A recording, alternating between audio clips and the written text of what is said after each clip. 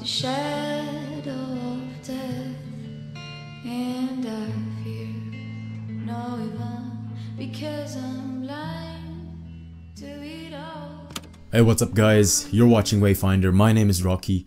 Alright, so this is gonna be part 4 to the series of how to attract women as an introvert. Please God, I hope this is the last video, because I only intended it to have a part 1. This is just gonna be one video, but one video turned to 2 videos, turned to 3 videos, and now it's gonna be to 4. The previous video, if you guys watched that, what happened was my camera died. You might wonder, oh, why did your battery life only end after 26 minutes of video? Behind the scenes, I actually do so many takes, like maybe 5 or 6 takes, and you only see the cuts. That 26-minute video was actually 50 minutes long. Why? Because there are a lot of pauses and everything. I feel awkward looking at the camera, as you can see.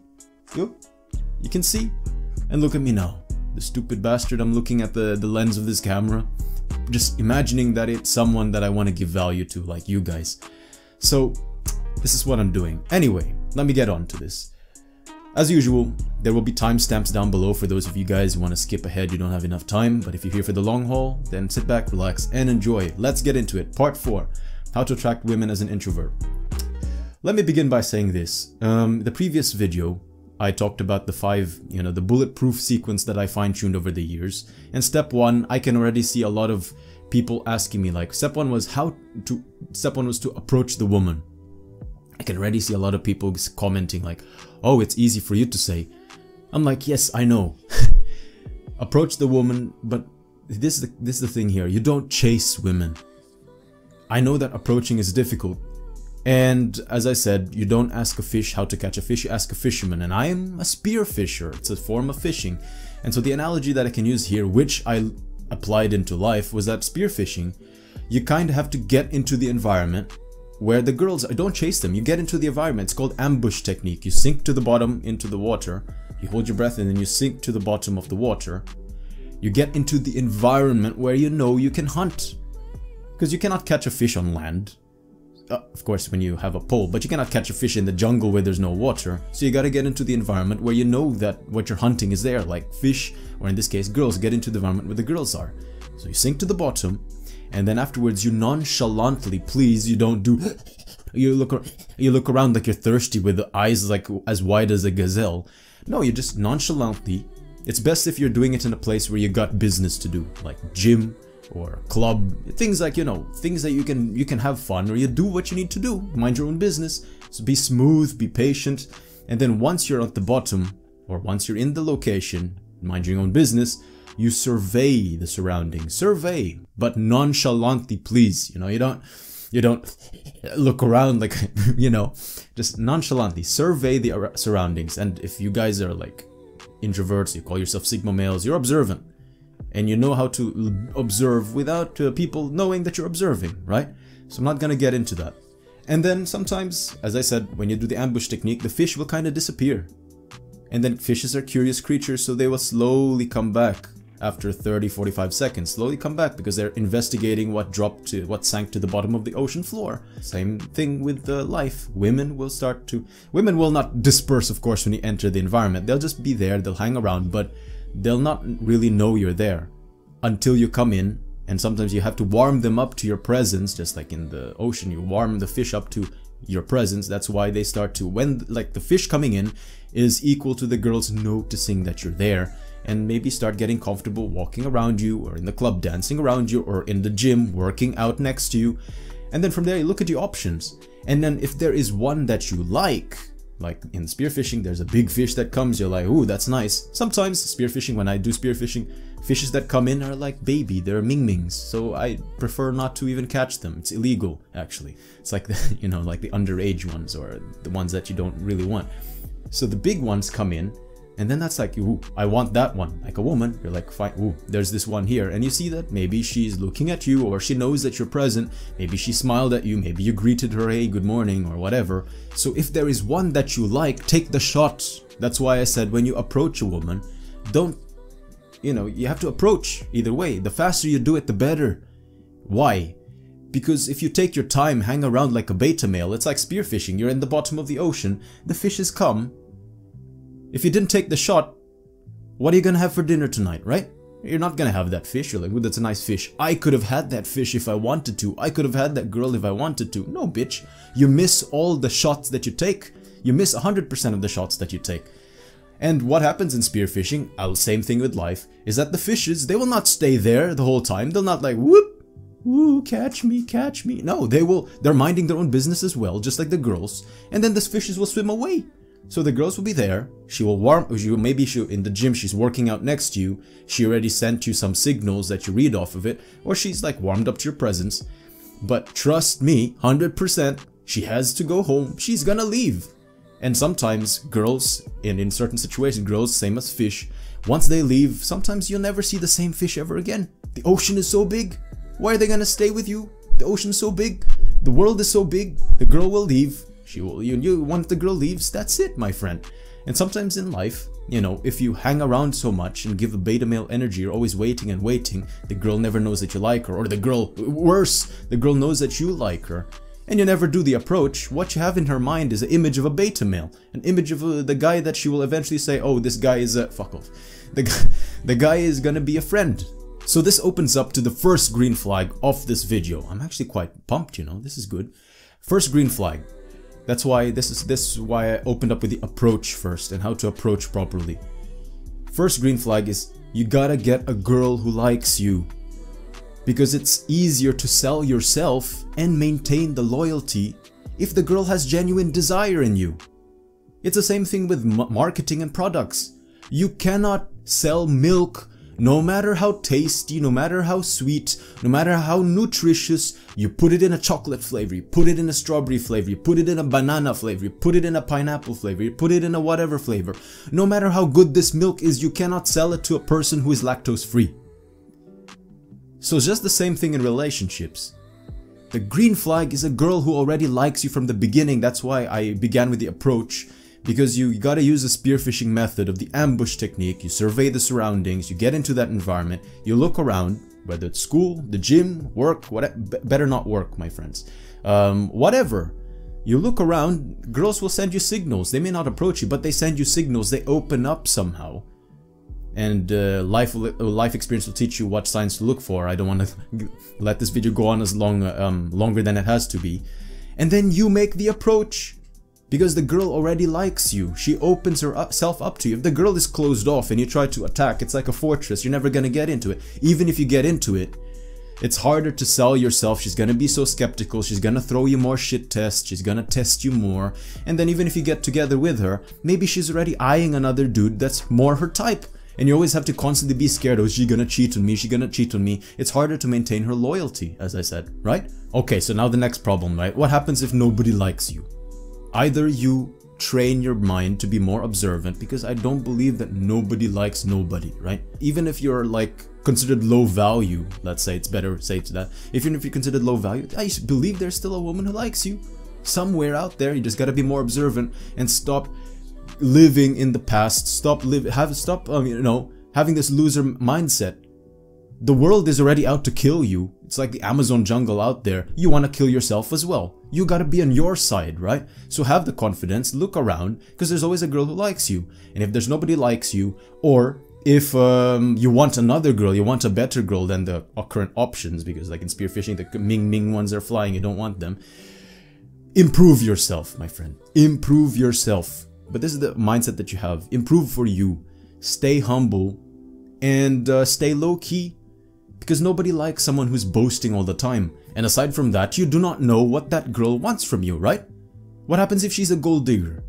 That's why you gotta stay low-key. You don't show the flashy watches. You don't show the cash and you're licking your fingers, looking through the cat. No, you don't. Stay low-key, stay humble. Because really, when you do this when you are really successful and you're secure with yourself, you're not insecure, what's the use of showing off, right? If the girl what you want to know is that the girl likes you for you. This is why I believe that physical success trumps financial success in terms of attracting women. You can have a good body and women already register that. You don't have to say anything. You can stay low-key all you want. You can stay humble all you want. Hell, you can even zip your mouth. The girl looks at you. She already has feelings. She either feels aroused already or she's curious to know more about you. The financial success, you kind of have to flaunt it, and people don't necessarily like flaunting. That's why I believe that physical success is better than financial success in attracting women for the right reasons. Because physical success, it shows that you're disciplined, shows that you have integrity. Financial success, you can cheat to be rich. You can steal other people's money to be rich. Physical fitness, you cannot cheat on anything. Okay, no, you can cheat because you can take drugs, but it's kind of obvious, you know, when a person takes drugs and when a person does not. It's kind of like this Liver King that was exposed all of a sudden to be on trend on different types of drugs. I was looking at him, I was like, no shit, the guy's red, like he's red almost all the time on his videos. And furthermore, with this abundance mentality, you know, you have so many options. You don't take one option super seriously in the beginning.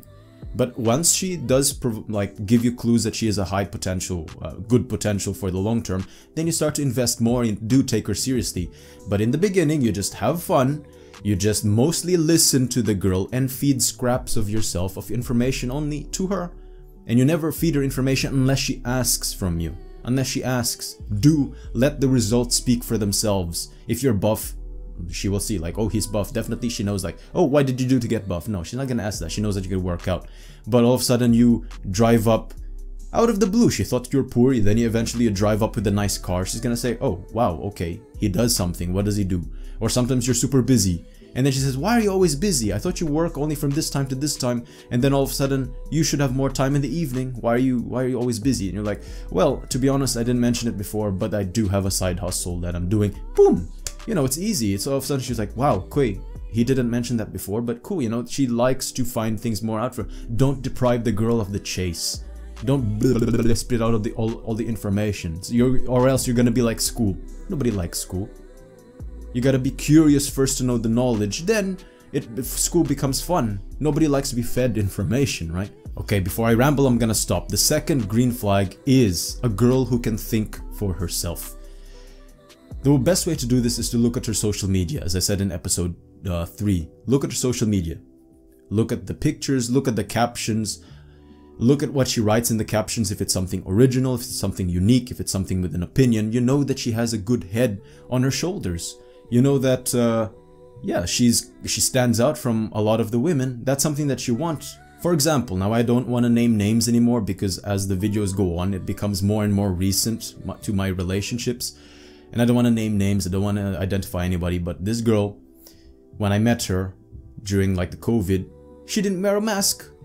The first time I met her, she didn't wear a mask. I was like, oh, you're not scared? She's like, oh no, it's a bunch of bullshit. Well, everyone, all the girls were wearing masks, she didn't wear a mask. And I was like, I like this, she stands out. She has like, kind of like, she has the guts to say no to society. And me, back then, like when I said that I was a Sigma male, stand out, be unique, be a rebel, I like this spirit. And not only that, this girl, before the next date that we had, she texted me saying like, oh, on the next date, can I know your opinions on World War II, why this happened, why do you think that happened, how we can improve if something happens.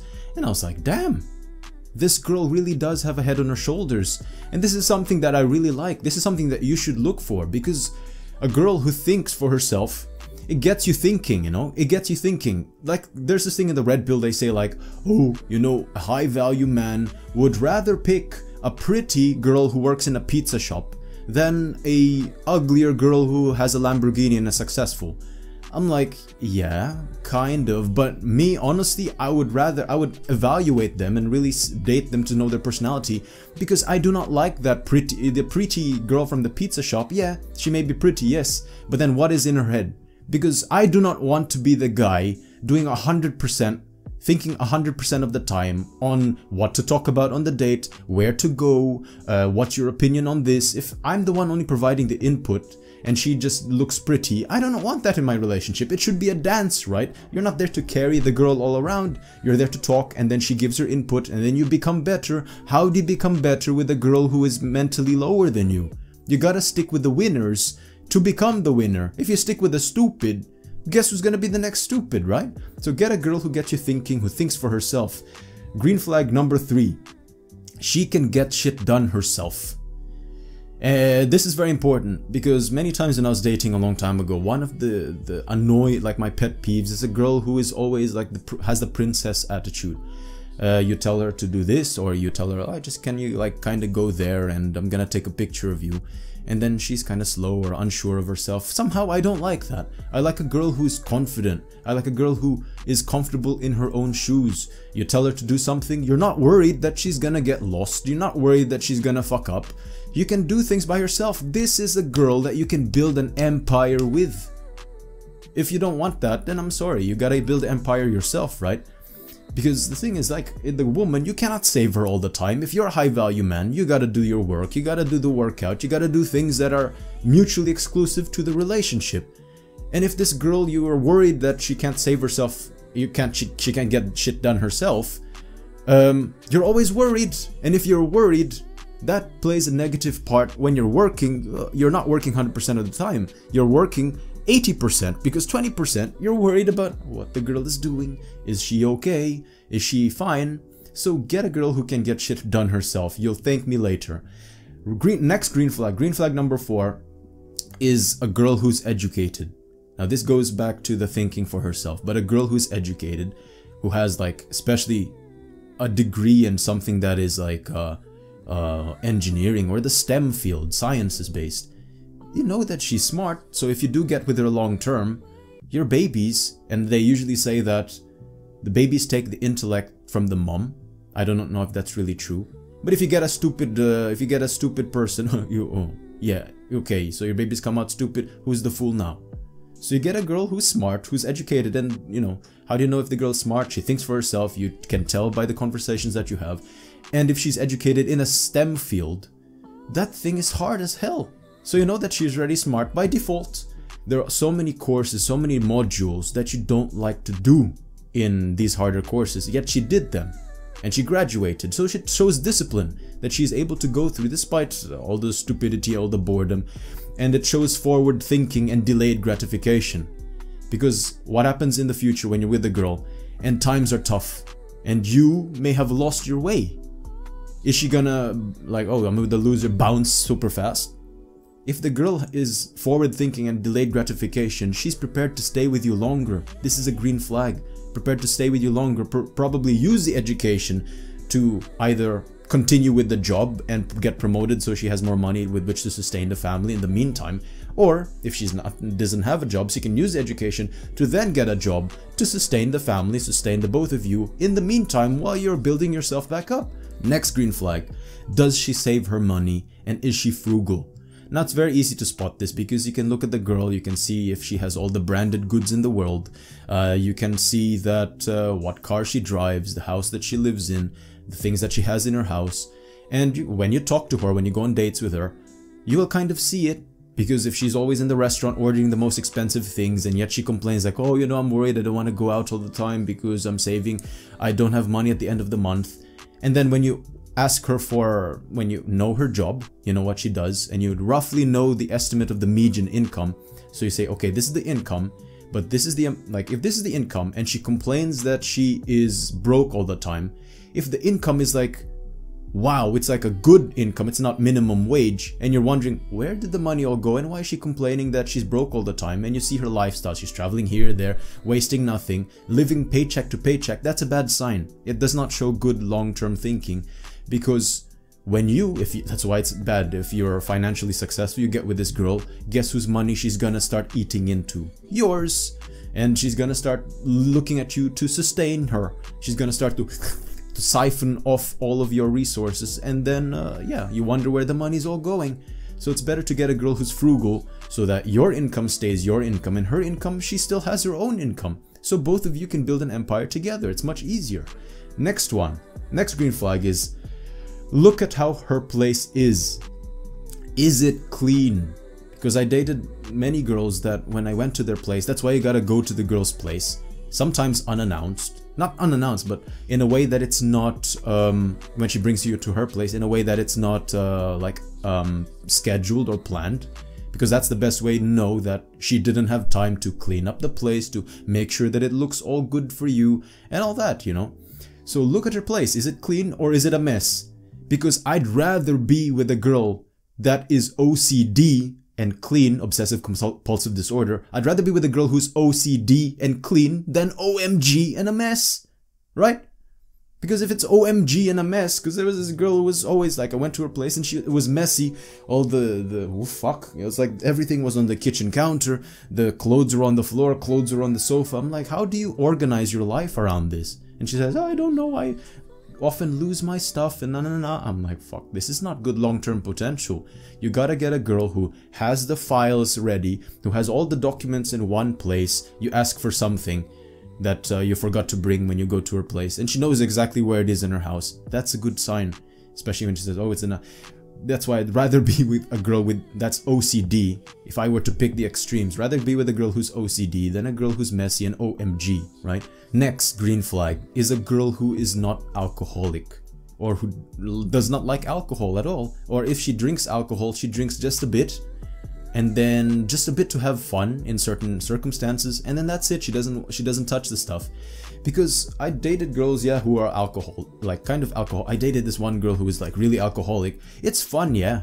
It's fun to be around her, yes. Because one time we were having shots, we had 30 shots in one go. Man, that was a blast. I blacked out, but that was a blast. We were all laughing and laughing, telling stories about her life. It's fun, yes, now. But then in the future, you don't perform well. Like the next day I woke up after that, I felt like I was like a diesel engine. I was like trying to make my way to work. It's not a good thing. Because alcohol, when a girl is alcoholic, what you gotta understand is that it opens up the question to maybe she has a higher body count, she slept with more people, because once a girl is like when she's under the influence of alcohol, it's easier to kind of get her, or easier to pull her in. She's less in her senses. And expenditure, there we go again. Frugality. If a girl's always going out buying alcohol, alcohol is not cheap, my friends. Beer probably is the cheapest thing on the menu in terms of alcohol, but if she's always there with the cocktails, with the shots, with the everything, and you wonder why she's always complaining about living paycheck to paycheck, that's exactly the reason. So don't get with a girl who's alcoholic. And this is one of the tips that I can give you, that I always tested, especially with girls that I had skepticism over if they're really alcoholic, if they're pretending not to be in front of me, is when you go to her place, sometimes you arrange a dinner date at the girl's place, you bring a bottle of wine, or you bring something that she likes, like Malibu, something sweet, and then you drink. It's a bottle, and then when you ask, why'd you bring a bottle? I'm like, well, it was cheaper and it was on sale. So then you pour the drinks, and you'll notice like maybe the girl is apprehensive, she's drinking just a bit or sipping just a bit. If she doesn't touch the stuff, good. But this is the next step. Then you say like, oh, I'm gonna go home, but I don't want to bring this with me. Can I leave it at your place? So you leave the bottle of wine, you leave the bottle of Malibu at your place, and before you close the fridge, you nonchalantly, please, you look at the level of the liquid on the bottle. Look at the level of the liquid on the bottle. Memorize that shit. And then the next time you do come to her place to see her, see if the level kind of went down. If the level went down, or if the bottle disappeared altogether, you know that she drank it, and you know that she's like, you know, alcoholic, or not even alcoholic, but you know she drank it. But if the girl, it's not really a red flag, but if the girl, if you look at the bottle the next time you go, and the level of the liquid has not even been touched, especially with the wine, because the wine expires, and if you tell her like, can you drink the wine, otherwise it's gonna expire. If she doesn't touch the stuff, that's a green flag. That's exactly what you want there. Next green flag. When you do talk about her family and you maybe visit her parents, you gotta know if the parents are still together. This is a very green flag. If the parents are not together, it is not a red flag, but it can open up questions to how the girl's personality is, and her opinions on marriage, her opinions on the long-term value of marriage. And if the parents are still together, then you know that she knows that there is hope. You know that she's more optimistic about marriage, if that's a thing that you want to be. And you have to look at the dad as well. You have to look at the polarity between the parents. Is the dad a masculine figure? Because if the dad is a masculine figure and the mom is also like the polar opposite, like kind of feminine, that's a good thing. It shows that the girl was raised in a traditional home. Now this is quite rare nowadays, because a lot of families are divorced. A lot of parents are, either the parents are divorced or the parents are opposite polar in saying that the woman is the one, the mom is the one that's a masculine figure and the dad is the feminine figure. And I've seen a lot of girls that whose parents were the opposite, whereas the dad was the feminine one, and she, the girl, the daughter, is super masculine. And in all her relationships, she was always the dude chasing the guy or telling the guy what to do. If you're a masculine guy, you don't want to deal with that. So from the get-go, If you see that the girl's parents are like that, of course you'll take time to know this, but that's a green flag. That's like a ting that you can confirm and you can move forward. Parents are still together and the dad is a masculine figure. The last green flag, I want to finally finish this video, is, you know, guys, we are physically attracted to women. We are visual. We look at the visual cues, and we like a woman, of course, who will stay young, who will look pretty, who will not get fat, preferably, but you gotta give them some slack. If you do get her pregnant and she does have a baby, she's gonna get fat, but you still gotta treasure her because that is your baby and she's doing it for a reason. She's not getting fat because, oh, she's getting fat. She's doing it because of a baby, so give her some slack. But long term, if you want to know how a girl is going to turn out and you want to know that she's going to be attractive in the long term, the easiest thing to do is to look at the genetics, in that you look at the mom. When you look at the mom and you see that she's in a good shape, in a good figure, then you know that most probably the daughter is going to turn out the same way. And you also look at the family members. You look at the family, the grandparents, not the grandparents, because grandparents after a certain age, like the women after menopause, they do tend to kind of maybe get a bit shorter, get a bit fatter, especially in the Asian culture. But you look at the aunts, you look at the cousins, and you see how they turned out. That's a good tell of how the girl's also gonna turn out. And if the mom looks like, wow, okay, for her age, she's looking good, then most probably the girl that you're dating will also turn out to really look very good. I've failed a lot in so many relationships over investing into a girl that I barely even knew. And it's a beta male mistake that you guys may have had, or you will have in the future, because you're always in your feelings. But as I said, the guy's logical. You gotta think long term. When you think long term and you work on your value, you're gonna have an abundance mentality, which means that you don't really take dating seriously because you know you always have options. You don't take dating seriously in the beginning, but you vet the woman using the green flags and the red flags, and then you act accordingly. You invest more time or you invest less time and effort with her.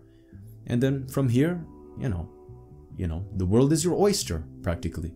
So that's it, my friends. I hope this video series has helped you out.